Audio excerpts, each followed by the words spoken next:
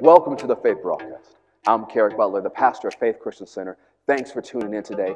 We believe today's message is going to help you live this lifestyle of faith. It's going to empower you to live a life that makes Jesus famous wherever you go. Open up your heart. We know God has something special just for you. And we believe that as you listen to today's message, something good is going to happen to you. So listen up. I'll talk to you today at the end of our broadcast. Romans chapter 12. I'm going to read this in a couple versions. We'll start with the King James here. Romans chapter 12, verse 1. I beseech you, therefore, brethren, by the mercies of God, that you present your bodies a living sacrifice, holy, acceptable unto God, which is your reasonable service or your worship service. So let's let this thought hit us. Because when we use the word sacrifice in today's culture, we don't always think of what they meant as sacrifice in that culture. We think about if we sacrifice, that meant we put some extra effort in and we didn't do stuff we wanted to do so that someone else could have what they wanted, right? We sacrifice for our children. We sacrifice for our grandchildren. We sacrifice for others, right? Out of the love that's in our heart and the love of Christ that compels us. But when he's talking about the word sacrifice here, that is not what he's talking about. He's talking about the times when they would go into ancient temples and bring a physical sacrifice. Sometimes it was an animal, sometimes it was grain, sometimes it was a drink offering. And they would bring that sacrifice and present it to God and leave it there. Now, how many know the priest would probably look at you sideways if you brought an offering, left it on the altar, presented it to God, and picked it back up and walked out? How many know you got some priests looking at you sideways in their holy garments going, what in the world is you doing? If it's a sacrifice and you bring it to the altar, you're supposed to leave it. And so Paul is saying you need to consider your life, consider your body a living sacrifice. Because sacrifices, you killed it, you left it there, you're done. No, Paul says it's a living sacrifice. You need to keep yourself on that altar. Look at someone across the aisle and say, keep yourself on that altar. Because sometimes in Christianity, we have this habit of, oh, I'm on the altar on Sunday, but Monday, Tuesday, let me get myself back right. Wednesday, someone cut me off on 20. Thursday, I'm back on the altar. Friday, ooh, did you see what that politician said? Or let me go a little bit further. Did you see what they said in that trial? Did you see that video of that shooting? Oh, I'm getting all up in your lives today. So it's like, oh, you stepped on my foot. Well, pull your feet back in. We have a habit of putting ourselves on the altar and taking ourselves off when it suits us. And that is not what the scripture says. A living sacrifice, meaning we have to keep ourselves on the altar. Say, keep yourself on the altar. Paul continues and says, and be not conformed to this world, but be transformed by the renewing or the renovation of your mind. When you renovate something, what do? You take out the old and you put in the new. And so even if you've been saved 30 years, 40 years, 50 years, 60, you can get 70, 80, you've been saved a long time, you still have to renovate your mind. Because there's a lot of other things trying to get in your mind. And so you have to stay on guard to make sure you're thinking according to the Word of God. We live in a generation, if it's catchy and it's a meme, people think it's true. And they'll say, oh, those young people, oh no, it's a whole lot of people's. Just because it's a meme on Facebook doesn't mean it's true. Just because it's on TV doesn't mean it's true. Just because it comes from your favorite news personality doesn't mean it's true. You have to check every single thought with the Word of God. As we talked about in an earlier series this year, you need to take every single thought captive. Well, Pastor, that's work. Yeah, it is. But if you want to think godly and have a renovated mind so that you can be transformed into who God wants you to be, you have to control your thought life. Because if you don't, somebody else will. The enemy, the person you just can't stand, the news media, somebody is going to control your mind if you don't control it for yourself. Say, my mind is my mind. That you may prove what is that good and acceptable and perfect will of God. For I say through the grace given unto me to every man that is among you, not to think of himself more highly than he ought to think, but to think soberly according to as God has dealt to every man the measure of faith. And we'll get into that maybe later today or next week. But let's look back at verse 2 in the Amplified Classic Edition. And do not be conformed to this world any longer with its superficial values and customs, but be transformed and progressively changed as you mature spiritually by the renewing of your mind, focusing on godly values and ethical attitudes, so that you may prove for yourselves what the will of God is, that which is good and acceptable and perfect in his plan and purpose for you. Another translation, the Message version, says it this way. So here's what I want you to do, God helping you. Take your everyday, ordinary life, your sleeping, eating, going to work, and walking around life, and place it before God as an offering. Embracing what God does for you is the best thing you can do for him. Don't become so well adjusted to your culture that you fit into it without even thinking. Instead, fix your attention on God. You'll be changed from the inside out. Readily recognize what he wants from you and quickly respond to it. Unlike the culture around you, always dragging you down to its level of immaturity, God brings the best out of you, develops well-formed maturity in you. Go to James chapter 4. James chapter 4. Now, doing a lot of review today. If you missed part 1, I encourage you to look it up on the Faith Plus app or on YouTube. James chapter 4, verse 7. One of the things we covered last week is that in order to do this, we have to have an absolute standard of truth. And in this day and age, a lot of things aren't absolute. We live in a day and age where, live your truth. That's a common phrase. But there is something still as the absolute truth, and it's the Word of God. James chapter 4, verse 7. Submit yourselves, therefore, to God. Resist the devil, and he will flee from you. When we talk about submit to God, we're talking about yield to God's will. Yield to God's plan for your life. Yield to God's word. Believe what he has to say about the matter. But what if that celebrity doesn't agree with it? Well, how many know the celebrity, they may be nice, they may be a good person, but they can't save you? What about that politician if they don't agree? Well, they can't save you either. What about Big Mama? Well, I'm sure she's nice, but she can't save you either. Are you going to believe the word of God or not? How easily will you let someone change your mind about the word and tell you, well, that's not for today? Well, we've moved beyond that. We're progressive now. Well, some good areas is good to progress in, but you don't progress from the word of God. Because if you try to leave the word, you open yourself up to deception. And what's worse than a person who's wrong is a deceived person. Because you can't tell a deceived person they're wrong. They will, for the rest of their life, believe they're right. But anytime we look at God's word and we say, well, I don't like that. I don't want to do that. We open ourselves up to deception. And the enemy can lead us away. Now, you may keep all the good Christian cliches. You may look saved, sanctified with a mighty burning fire. But you're deceived. Because you begin to take other things as standards for the truth. And we so often may not look to some other document. We look to our emotions, our feelings. Have you let your emotions take you off the altar? You got caught up in your feelings and you left the altar. You see, emotions aren't bad. You are a spirit. You have a soul, which is your mind, your will, and the control center of your emotions, and you live in a physical body. You're supposed to have emotions, and not supposed to let your emotions have you. You're supposed to have emotions, but you're not supposed to let your emotions have you. Because when you let your emotions have you, you'll make unwise decisions. How many know that? How many of you have ever made stupid decisions because you were caught up in your feelings? So it behooves us to make sure our emotions are in control.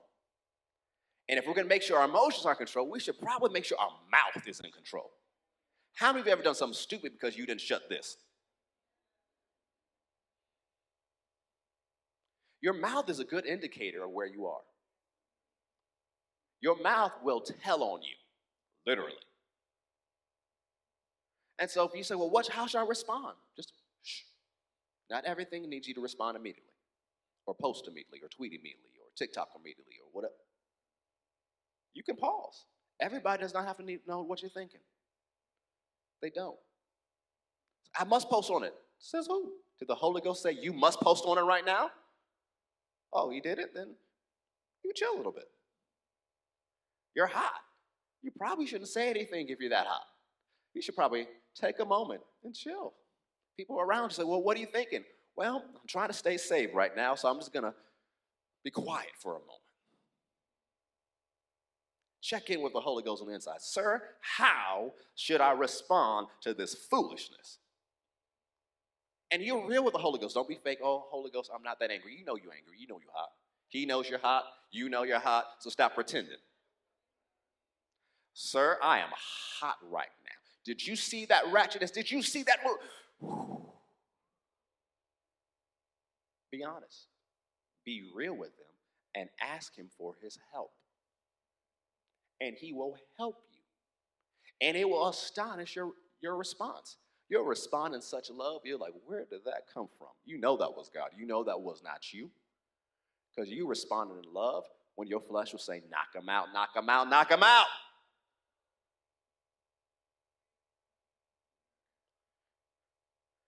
Submit yourselves, therefore, to God. Resist the devil. The word resist means to withstand. It means to stand against. It means to oppose. It means to set yourself against. Resist means to withstand. It means to stand against. It means to oppose. It means to set yourself against.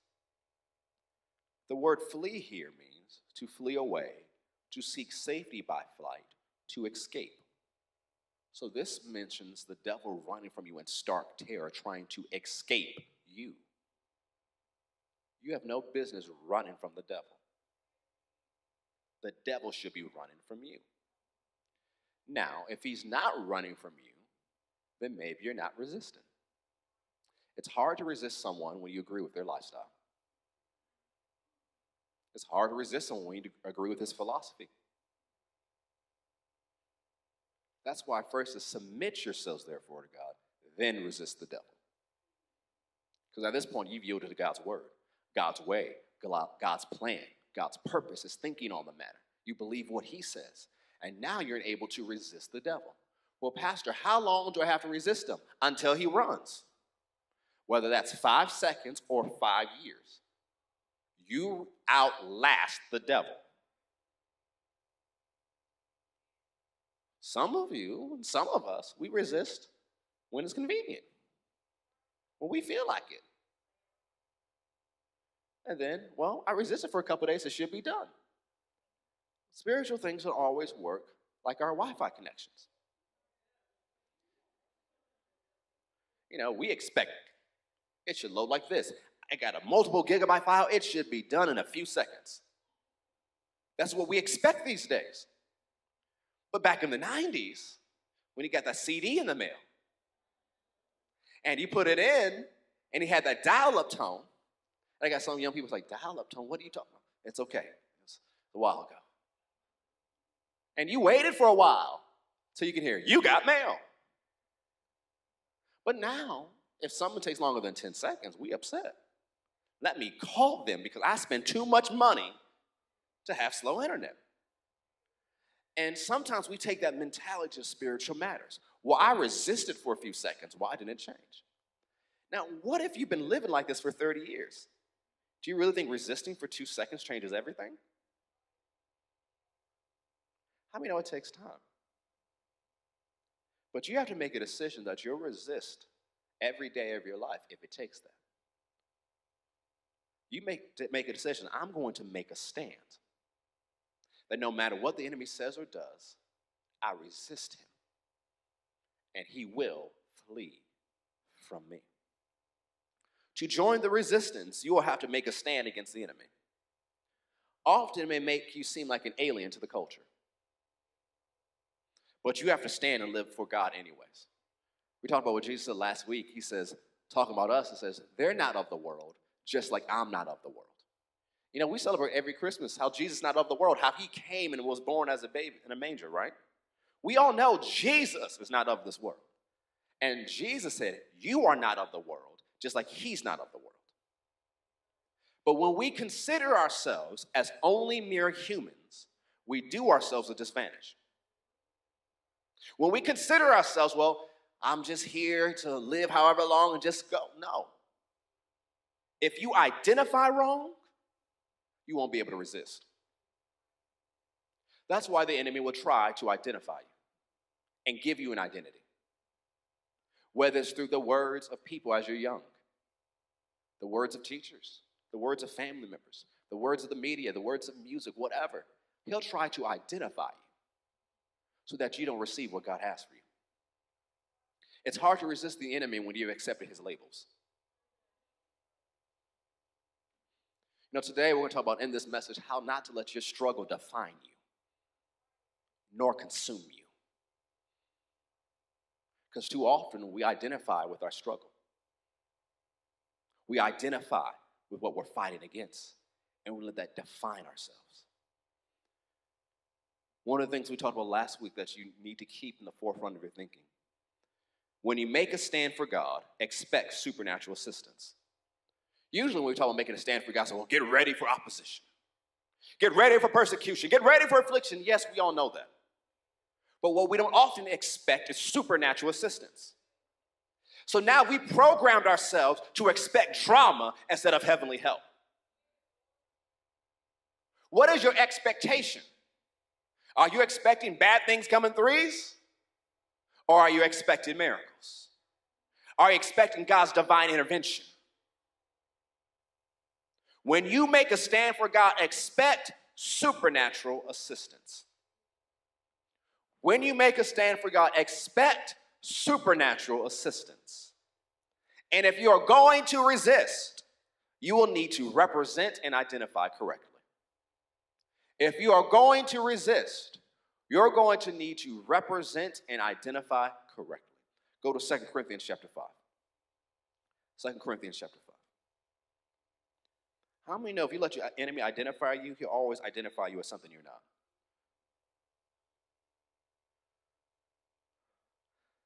2 Corinthians chapter 5.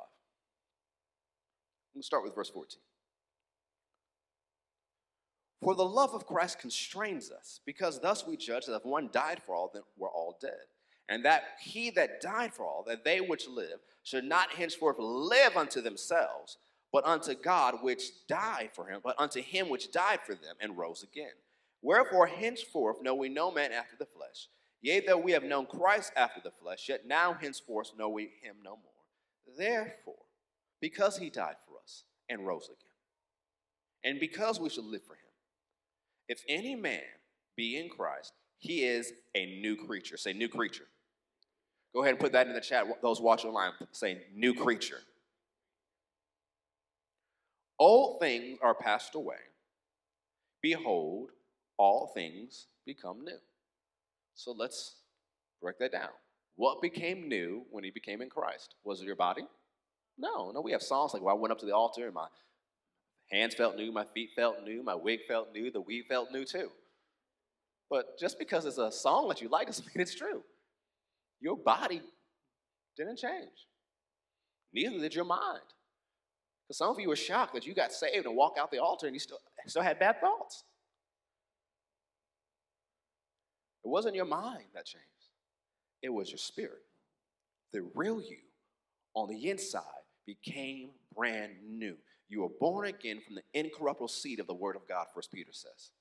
So your spiritual DNA was based off of the DNA of Jesus when you were born again. That's who you are on the inside. That's why renewing your mind is so important, so that you can live out and manifest and walk in what Jesus purchased for you on the cross. Because although you on the inside is all right, if you don't change this and get this in control, you will have no different experience than the unbeliever. When you were born again, this became brand new, and everything on the inside was from God. You are a new creature. Say, I am a new creature. Galatians 6:15 says, for in Christ Jesus neither circumcision availeth anything, nor uncircumcision, but a new creature. That word availeth there means has the advantage. If you are a new creature, you have the advantage. Say, I am a new creature, so I have the advantage. You have the advantage in this life. Yes, other people may have more privilege than you, but you have the advantage. So stop letting people tell you what you can do because they say you don't have this privilege. Stop letting people tell you how far you can go because of your gender, because of your background, because of your education, because of your race, because of your nationality, because of your economic status, because of what your parents went through. Stop letting the enemy define you. You have the advantage. Say, I have the advantage. No matter what stands in front of me. And so if you're watching something that continually tells you you don't have the advantage, you're going to lose, and you need to turn that off. Because of what Jesus did, you have the advantage. Don't listen to the voices that tell you you don't. Well, Pastor, don't you understand what we're facing? Yes, but you still have the advantage. I didn't say in this life you won't have to face things, but you have the advantage because you're a new creature. So don't limit yourselves to what they say you can do, what they say you can achieve, what they say you can have, because they don't get to determine that. Do you know God didn't put any limits on what you can have? He didn't. Look through the scriptures. He didn't say, well, once you hit 1 million, that's enough. Once you hit 1 billion, that's enough. Once you have 5 houses, he didn't put it. He just said, don't let covetousness have you. So don't let someone tell you how much you can have, or how long you can live, or how healthy you could be, or how happy you can be. Don't let the enemy put the limits on your life. Because if he can't get you to walk in sin, he'll try to contain you. Some of you may not be fighting backsliding, you're fighting containment. And the enemy's been holding you back, and you think, well, he'll give you this religious line. Well, you should just be humble. You just be happy with all you got and just be satisfied. Doesn't the Bible say something about that? And then you just agree. You just agree with a little lying imp that's afraid of what you can do. Stop putting the limits on yourself and agreeing with the culture that will want you limited. Why would this culture want the church strong? Why would a fallen culture want a Holy Ghost-filled individual to increase? Don't let the culture nor the enemy limit you. You serve the Almighty God. His name is El Shaddai, the one who's more than enough. That whenever you come to him, there is a supply. You cannot tap out the supply of God. So if he says, I got more than enough for you all the time, why are you limiting yourself? That's why you have to renew your mind, because some of you heard this taught you in religious ways, saying that you should be limited. But you have to get in the book and realize that's not true. There is no limit on my life. I'm a new creature. I have the advantage. I remember when I would read this scripture as a young teenager, the Lord would show me the scripture using the X-Men, about how they were creatures who had powers the world wasn't familiar with. And at any given day, they were stronger than anyone they ever faced. This is who you are in Christ Jesus. You do yourself a disservice to consider yourselves mere men ever again. You're not just humans. You got the Holy Ghost. You're not just humans. You're new creatures. You're not just humans. You've been washed in the blood. You're not just humans. You got the Word of God. So stop saying, well, I'm only human. Yeah, before you got saved. But once you made Jesus your Lord, everything changed. And if you resist correctly, the enemy runs from you. Because he's not even in your class. Too many of you glorify the devil. Well, look what the devil's doing in these last and evil days. Look what the devil, and then we give the devil free promotion. You share everything he does. You retweet everything he does. Oh, did you see that? Did you see that? Did you see that? Why are you publicizing the devil? And then you talk more about what the devil does than what Jesus does. Why are you giving him free publicity? And you're making him bigger in your mind. You're glorifying him in your mind. When who's on the inside of you is greater. Does not the scripture tell us, greater is he who is in you than he who is in the world? So we have to start thinking differently. The greater ones inside of me, which has made me greater than anything I'll ever face by association alone. I'm a new creature. I have the advantage. So no matter what shows up on Monday, I have the advantage. And I'm on the winning side, and thanks be to God who always gives me the victory. So although I did not expect this challenge, nor want this challenge, I win. You have to get dogmatic about you having the victory. That no matter what shows up, no matter what they say on the news, no matter what the doctor's report says, I win. It's not over till I win. If I need some extra innings, does not matter. I'm still going to win because my Father is the umpire.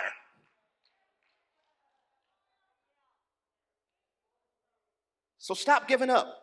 Well, it's been so long. Well, keep fighting. Keep pushing. Keep resisting. Remember who you are. Some of y'all need a Lion King moment.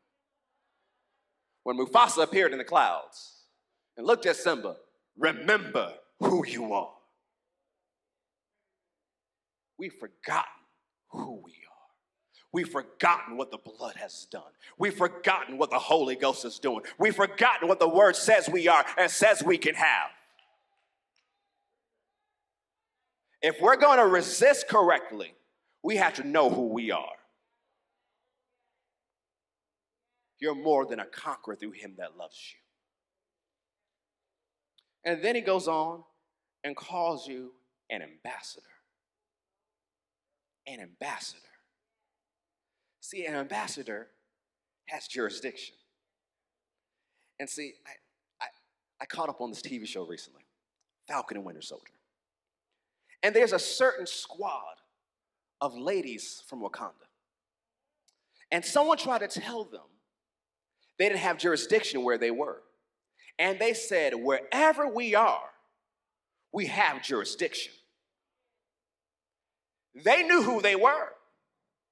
Do you know who you are? Will you let the enemy push you away? Saying you don't have jurisdiction here.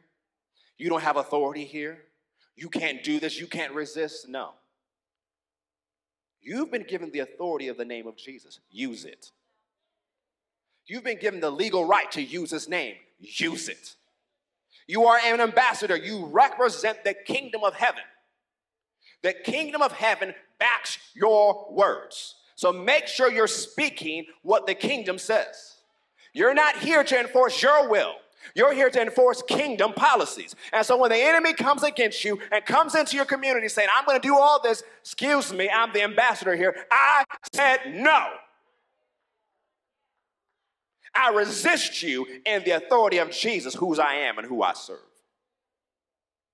And you resist until it changes. You're an ambassador. Say, I'm an ambassador. You must identify correctly. You must represent correctly if you're going to resist. Notice what it says in verse 21. For he has made him to be sin for us who knew no sin, that we might be made the righteousness of God in him. Well, Pastor, how do you identify the righteousness of God in Christ Jesus? That is my standing. Doesn't matter what I do, that's my standing.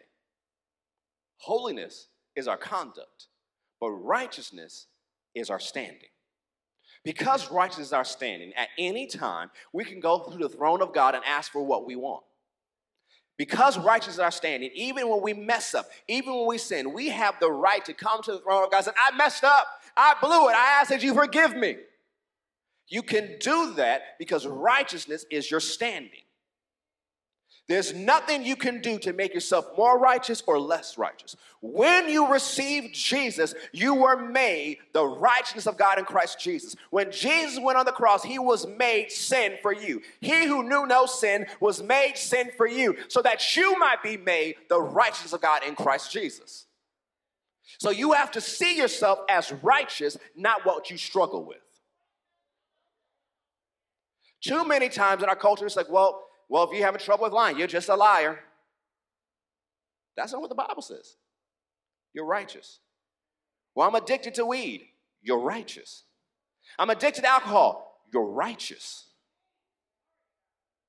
If you keep seeing yourself as an addict, you won't experience the full freedom God has for you. If you keep seeing yourself struggling with whatever you're struggling with, you won't experience the freedom God has for you. In this world, it encourages you to embrace the problem. Embrace it. Just identify it with it. It's okay. It's your truth. No, it's not. It's the deception of hell. Don't take the deception of hell as truth. You resist it. And some of you are resisting things that it's not your fault that you have to. Somebody didn't protect you when you were younger. Somebody didn't do what they should have done by you. It is not your fault, but it is your fight. It is not your fault, but it is your fight. And you must fight the good fight of faith. You must resist the devil. You must overcome whatever throws your way. It's not your fault, but now it is your fight. And if you always dwell on your past, you'll never get to the future God has for you. Yes, what happened to you was unfair and unjust.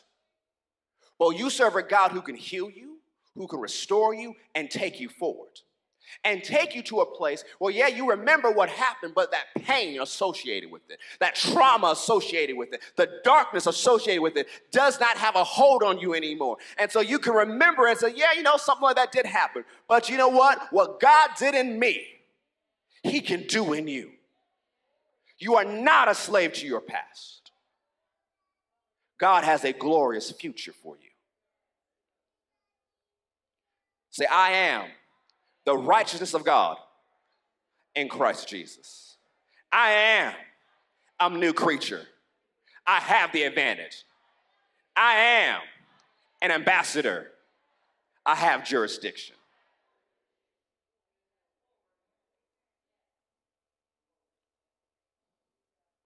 See, Romans 12:21 says, don't be overcome by evil, but overcome evil by doing good. If you're allowing your situation and your struggle to define you, you're in the process of being overcome by evil. So number one, you need to identify correctly. You need to identify correctly. Number two, you need to set your focus. Set your focus. What are you focusing on? What are you focusing on? Are you focusing on the enemy or are you focusing on Jesus? Some of us give more attention to the devil than we do to Jesus. Let's go to Hebrews chapter 12 as I begin to bring this to a close. Hebrews chapter 12, verse 1. Wherefore, seeing we also are compassed about with so great a cloud of witnesses, let us lay aside every weight and the sin which does so easily beset us. So there's weights and sins. We won't get into that today. But I want you to notice about the sin. A sin that so easily besets. What easily besets you is different from what easily besets your neighbor. Everybody has something they fight and they struggle against, but you still can lay it aside. Whatever your struggle or fight is does not define you. It's just something that you need to lay aside. And let us run with patient endurance the race that is set before us, looking unto Jesus, not the weight, not the sin that it so easily besets, not who's running next to you. Looking unto Jesus, the author and finisher of our faith. The word finisher also means the developer of our faith. He's developing our faith. Who for the joy that was set before him endured the cross, despising or thinking little of the shame. So we'll get into this next week. We've bought into a culture of shame. That not only did this virus bring fear, it brought shame. That, oh, I caught the virus, I'm ashamed. Why are you ashamed? And so we see a mass worldwide shame. And then affects other areas, and this shame and fear pushes people to take their lives. Yes, the virus was bad, but the shame and fear it brought was even worse. And then we took cancel culture even further. The problem with cancel culture is there's no room for redemption. Aren't you glad God didn't cancel you? Not because of what he heard about you, but because of what he knows about you. Say no more shame. See, Jesus bore your shame so you wouldn't have to be ashamed. You might say, well, Pastor, don't you know what I did? Does not matter. He bore your shame. He bore your guilt. You're not even guilty. What do you mean, Pastor? The Bible says that he died for our sins, but was raised for our justification. Justification means to be declared not guilty. So when the Father sees you, he says, not guilty. So why should you walk around like you're guilty if the legal decree over your life is not guilty? See, you have to understand what 1 John says. The blood has a voice. We knew the blood has voice because Abel's blood cried out. But there's another blood that cries out louder and speaks better things than the voice of Abel's blood. It is the blood of Jesus that's over your life that cries out, not guilty, not guilty, not guilty. You see, in the old covenant, when the lepers came in, they had to cry out, unclean, unclean, unclean. But there's blood over your life that declares out, they're clean, they're clean, they're clean. You are not guilty, and you shouldn't be ashamed.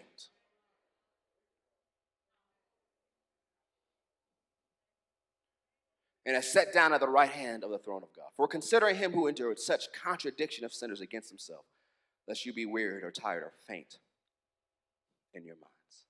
So focus on Jesus. Number 3, feed on the word. As 1 Peter says, as babes, desire the sincere milk of the word. Set aside all those other things and go after the word of God. We've been feeding on the wrong things.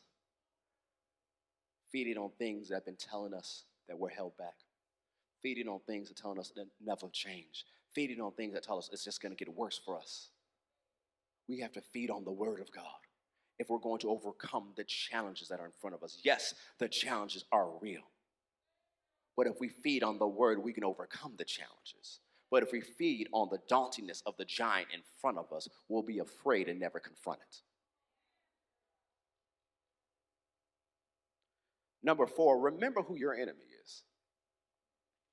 Remember who your enemy is. And here's a good sign that you've forgotten who your enemy is. If you begin to make statements like, well, all white people, all black people, all Mexican people, all this, all that, all police, all politicians, when you start talking like that, you have forgotten who your enemy is. And you also showcase your ignorance. All people, nothing. Here's what you say about all people. All people are people and act like people, and you is a people. So just like you have your ways, all people have their ways. So stop buying into a life and say, well, all people this, all people that. Stop. Do you want to be categorized like that? Aren't you an individual? So don't give in to the lie of the enemy that tells you all these things that are all people like this. Because now you're going to walk around with a chip on your shoulder. And as soon as one of those all people you categorize does something, you say, see, I knew all people. What if they were having a bad day? Or what if they're just a jerk to everybody? But now, you are unfairly or unrighteously judging a whole group of people. And whenever you judge unrighteously, you set yourself up to receive the same judgment.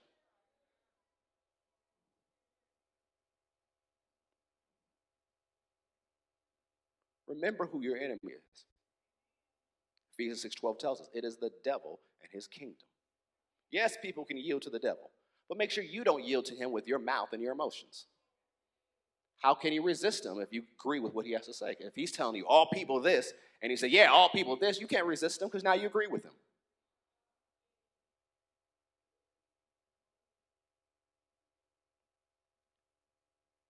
I'm very well versed in history. I'm aware of history. But there's some movies I'm not going to watch.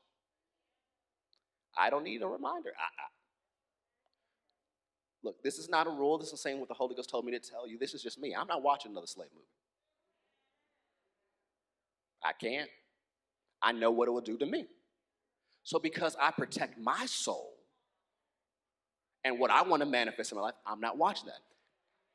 Is it a sin to watch it? No. But I know me. So I've set boundaries over my life, over my eyes, over my ears, so I can manifest what I need to manifest on this earth. Because now I'm watching stuff. I need to make sure, okay, whoa, what is this going to do to my family? What is it going to do to my church? I need to put boundaries over what I receive so I can be who God wants me to be in the earth. And so there are different boundaries you need to set over your life that are not necessarily thus saith the Lord or thus saith Scripture, but because you know yourself. And some boundaries are just wise. You don't need to be calling him after midnight. You have no business calling her after midnight. You ain't trying to pray. You ain't talking about worship and praise. You're talking about something else. Set boundaries over your life.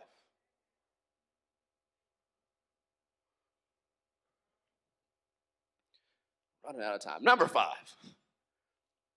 Forgive everybody of everything. As Ephesians 4:31 and 32 tell us, forgive others as Christ has forgiven us. Because once you realize who your real enemy is, you can't stay mad at people. You have to forgive them. You have to let it go. Because whatever you decide to not forgive and stay in offense towards, you've made that situation your master. You've made that situation your Lord. You've decided to serve the unforgiveness. And now your life is hindered because you won't let it go. That's why you always hear me tell you, forgive everyone of everything. That has to be out of your mouth consistently. So when you need to forgive somebody, it's one of the first things that pops out of your mouth. I forgive everybody of everything. I'm not giving the enemy an open door to hold me back. Unforgiveness will shut down your faith. Unforgiveness will shut down your faith. And it will keep you from being able to resist the enemy. I remember Dad Hagin told the story about a person he ministered to, has to be now 90 years ago, maybe 80 years ago. And they were having these certain issues with their child. There's certain things that would happen to them. And the doctors couldn't solve it. The doctors couldn't fix it. And it turns out it was an evil spirit driving it. Not all diseases are driven by evil spirit, but this one was. And so they came to Dad Hagin. It was an old family friend, asked Dad Hagin and his wife to come to the house and pray. And when he was about to pray for the young lady, the Lord showed him that the mom had unforgiveness towards someone in her family. And I said, that's how this is happening in your house. I'll pray, but once you deal with this, it can't happen again. So the mom forgave that person. And she said that thing tried to come on her daughter one more time, and she said no, and it hasn't been back. And Dad Hagin went to visit them years later, and they're enjoying the freedom that God had for them. But the door was open for that to happen in the first place through unforgiveness. Can I ask you a question? What is in your life because you won't forgive? What's in your life because you won't forgive? Forgive that parent, that grandparent, that ex-spouse, that teacher, that ex-friend, that politician, that president, that governor, that group of people you blame for everything. Unforgiveness works that way too. What is in your life because you refuse to forgive? And what will leave your life as soon as you make the decision to forgive? Romans 12, let me finish here. I'll pick up next week. Romans 12.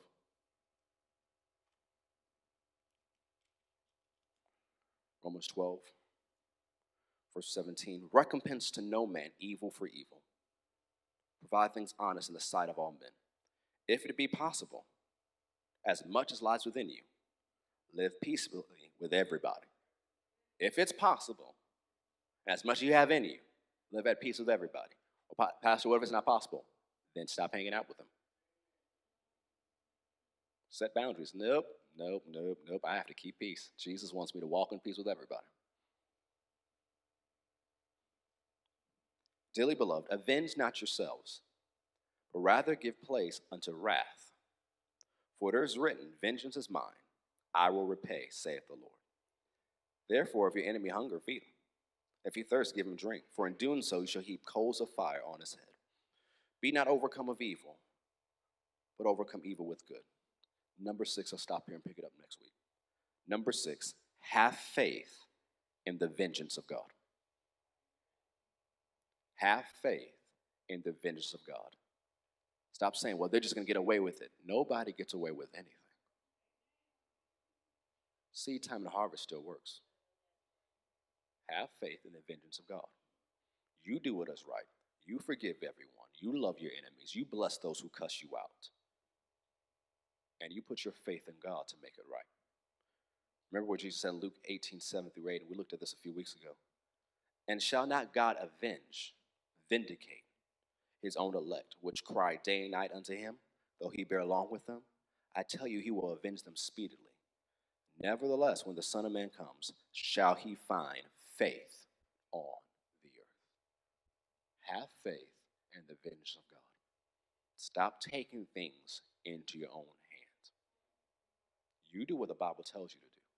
And yes, it may be an issue that bothers you to court as unfair, as unjust. But you say, Father, I roll this over to you. I cast this care, this worry, and anxiety upon you. And I believe for you to avenge me and vindicate me in this matter. I'm not going to touch it in my mind anymore. I'm not going to stress about it anymore. I've given it to you. I'm leaving it alone. I'm going to do what you told me to do. Have faith in the vengeance of God. He will step in. What we talked about all last week, and you heard me mention at the beginning of this message, when you make a stand for God, expect supernatural assistance. And sometimes that comes in the forms of vengeance. God will avenge you. Don't get in his way. Stand to your feet.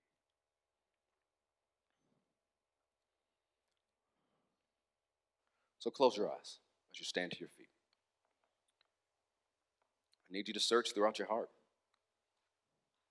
What are some things you need to let go? Who are some people you need to forgive? What are some things you need to get right? What are some areas you need to start to resist in? You search your heart right now. Between you and God, get honest, get raw, real before the throne of God right now. With every head bowed, every eye closed in prayer. And if you need to ask God to forgive you for some things, go ahead. If you need to forgive others for some things, you go ahead and do that. If you need to let some things go ahead and do that. If you need to roll some things over on him, some things you're beginning to take into your own hands, you go ahead and do that. And put your faith in God's ability to step in and release supernatural assistance and even vengeance if it calls for that. Put your faith in this, that God is God and he can get involved in your life.